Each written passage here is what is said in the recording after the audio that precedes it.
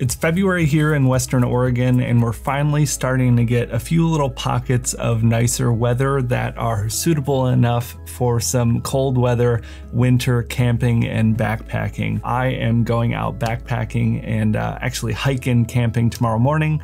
I wanted to show you what I will be bringing. Let's address the elephant-sized backpack in the room. This pack is gigantic. I am fully aware. I'm relatively new to backpacking. A lot of my gear is very inexpensive, so it means it's heavy. And after last year's hypothermia scare, I really want to do my best to play it safe. So I think the best case to show you everything here is to just go over some of the big stuff and then unload everything onto the table, because this gigantic pack doesn't even fit in the frame. Starting off here with the tent though, this is a just cheap blue tarp from the hardware store, and inside of it rolled up is the Coleman Sundome 2-person tent. Super cheap, definitely a weight penalty attached to it, but it's done me pretty well so far, and I definitely hope to upgrade to something a little lighter and higher quality in the future. Getting that out of the way, we have the pack here. This is the Teton Sports Explorer 5000. It's a 65-liter pack. I bought it on Craigslist for 20 bucks. Again, just kind of goes to show you don't have to spend a ton of money to be able to get out in the outdoors and enjoy yourself. You're gonna have to carry a little bit more, but you're still able to make it work with a pretty small budget like myself. Okay, so I have everything laid out here with the exception of my sleeping bag, and that is a huge reason why my pack is so big. I have this Coleman 0 degree synthetic sleeping bag. It is very warm and surprisingly well built for the 40 or 50 bucks I spent on it, but it takes up like 60 or 70% of the pack. It's insane. But you know, I'm going to be going out into the forest at near freezing temperatures, and it's rainy. You know, the Tillamook State Forest is a temperate rainforest, so a lot of it can be some pretty brutal conditions, and you know, a lot of risk of hypothermia and a lot of other things if you don't stay warm and if you don't stay dry. So I'm definitely taking my precautions, because I'm taking the bus to get there as well, so I won't have any cell service, and I won't have a way to get out if I find myself injured or you know, hypothermic or anything like that. There's a bus that comes by twice a day, so I will have to catch one of those times or wait throughout the whole night. So always better to play it safe. First off, I just have my food here in, it's called an OP sack, OP sack. It's just basically a super thick reusable plastic bag that's smell proof. Really great to help prevent critters from getting into your food. There's also bears, black bears and cougars in the area that I will be. So you wanna make sure and get all of those smells in something that's going to be smell proof. And then I also do have a little bear hang kit here. This was just a bag I had around the house, and then I have a smaller bag to use as a rock bag to throw over a tree branch, and then some paracord to get everything attached and hoisted up. So that's my hanging system and my food. I don't have anything too fancy in here, just some like instant mashed potatoes, ramen, oatmeal, you know, all of the good cheap backpacker food. And in terms of water, I have 2 smart water bottles, and I know they are plastic bottles, and I talk so much on the channel about how you shouldn't use these. I reuse these for multiple years. Maybe it's not the best for my health with leaching plastic and all of that sort of stuff, but they're really lightweight, and because of my obnoxiously heavy other items, I need to save weight wherever and whenever I can. So I use 2 of these for my water, and then I have a Sawyer squeeze for filtering, because there's not any running or potable water at the place I will be. I need to get my water from the river, filter it out so it's safe to drink. So Sawyer squeeze with 2 smart water bottles. There are tons of rivers around, so I don't need to carry much more than this. While we're on the topic of food, I have my little cook system. This is something I was able to get surprisingly small and light with spending very little. The pot that you see here is just a cheap pot I found on Amazon. It actually comes with a bowl set too that clicks on the top of it, but I don't really have a use for a second container when I'm out there, so I just leave that behind to save weight. What I do though to kind of build a new lid and add some extra function, I have a handkerchief, just a rubber band here. Sometimes these can be really useful for the most random things when you're out on the trail or you're out camping, so great way to fix it. And then I just have a little handkerchief that I use as a cook towel. And because I don't have a lid or any other pot, I have a little piece of foil that I fold up here. Also works really well if you have a campfire. You can do some cooking on the campfire with a piece of foil. Very handy, very useful, and practically no weight. Next up, this was a recent gift from my sister. She has been browsing my Amazon wish list, but it's the Toaks Titanium Folding Spork. Very lightweight. I really wanted something that folds so I could keep everything contained in this little pot. So Toaks Titanium, and then just a Bic lighter. Safest way to get my fuel lit and all of that. Because I don't use, the Mountain House and all the dehydrated meals, I do eat out of my pot, so I need to clean it out. So just took a regular sponge, cut off a small chunk, gets the job done to clean it up well enough. For the stove, I have this BRS titanium stove. It's 25 grams. And I've used this thing on a few trips now, and it's very inexpensive and has worked really, really well for me.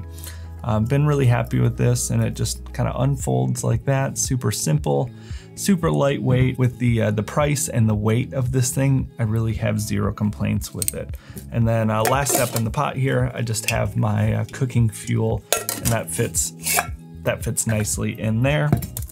And yeah, it just makes for a nice small cook setup. Without the fuel, this all comes in at ½ a pound. So that's my cook setup. So we went over water, cooking food, how I hang up the food.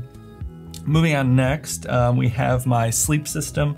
I already showed you my giant Coleman 0 degree bag. Attached with that, I have the Perea Outdoor Products. This is the Recharge XL.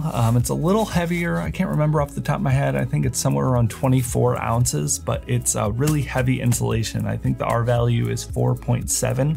So a really great sleeping pad for the shoulder seasons or winter camping or backpacking. With that, I also have an inflatable pillow, bit of a luxury item, but I'm a side sleeper and really just need that height for my head to sleep comfortably. Talked about this on the channel before too. The Trekology Aluft 2.0 inflatable pillow. This thing is very light, very inexpensive. I think it's $17 on Amazon right now. I don't use it a ton for regular travel, but I have brought it with me for couch surfing and stuff, but where it really shines is outdoors and in these situations. Next up, I've got my ditty bag. I have my little Leatherman multi-tool. This is the Squirt PS4. Super handy, has a ton of functions, knife, pliers, all sorts of things in here. Pretty inexpensive too, and a lifetime warranty, I believe. Been really happy with this since I got it last year. I have a little first aid kit. It was a Coleman tin here that I bought, but I actually swapped out a bunch of stuff in here. Took out some of the excess and then also added, so it's first aid for myself, but it's also first aid for my gear. So I have some patch tape in here, ibuprofen, band-aids, just some basic first aid. And I have a battery. This is the Anker PowerCore 2 Slim 10,000 milliamp hour battery. Got to make sure and keep my phone charged as it's my main GPS to get around when I'm out there. For the battery too, I have my just iPhone cable. Another luxury item that I'm bringing is my Kindle Paperwhite. It's about 8 ounces to add to the pack, but because I'm not doing a ton of miles and I'm just going about and planning on doing a lot of relaxing at my campsite once I get set up, gonna read some books, just enjoy the quiet and catch up on some reading that I haven't done for quite some time. Little space blanket, emergency blanket, really important if something were to happen. Always good to have a backup sleep system. I could sleep with this out in the cold and survive the night essentially. So you want to make sure and have that. A little bit of sunblock. We are supposed to have some sun out there, I'm hoping. I burn super easily, so I bring this little Nalgene 1 ounce full of sunblock, mostly for my face because I'm going to be in like gloves and hats and long sleeves and all of that sort of stuff. Toothbrush. This is from Muji, folding toothbrush. I have this for my regular traveling, but bring it backpacking obviously as well. I just love that it folds. It makes it so much easier to pack. This goes for regular travel too. I love this thing. Then I have some fire starter. You know, I'm not sure if I'm gonna be able to get a fire going. We just got through a really big snow and ice storm a couple of weeks ago, so I'm assuming everything's gonna be really wet, but I brought some fire starter in case, and also again, just good for a backup emergency. And then for the bathroom, because it's not a campsite, I do have to just go out in the woods. So I brought some soap with me. This also works as toothpaste. I can wash my dishes with it. It's the Dr. Bronner's unscented soap. And then have some toilet paper, and this is the Vargo Dig Titanium. You gotta dig your holes and then you gotta go. And I have an extra bag in here because you gotta load it out too. Leave no trace principles and all. But yeah, that's everything in the ditty bag though. I do also bring with me a camp chair. This is about £1.50. It's kind of just a cheaper alternative to the Helinox Chair Zero or the REI Flex Lite. I have my eye on those for upgrades in the future, but the first thing I need to be upgrading is definitely going to be that sleeping bag for sure. Last but not least, we have clothes. I have a couple of extra pairs of socks. These are Darn Tough quarter length hiker socks. These are incredible. I'll have one pair on me and then these two to swap and change out. You know, I tend to get sweaty feet even when I'm managing. You know, I can be freezing cold and my feet will still sweat. So important to make sure that you keep dry feet so you can stay alive. I also have these liner socks, really great to prevent blisters. They're just really thin, can help add some additional warmth as kind of a vapor barrier in between you and your main, you know, insulating sock. These were very effective last year when I picked them up. So these combo, you know, swap out and let the other dry. I also just was able to get these. Huge kudos to Artelect.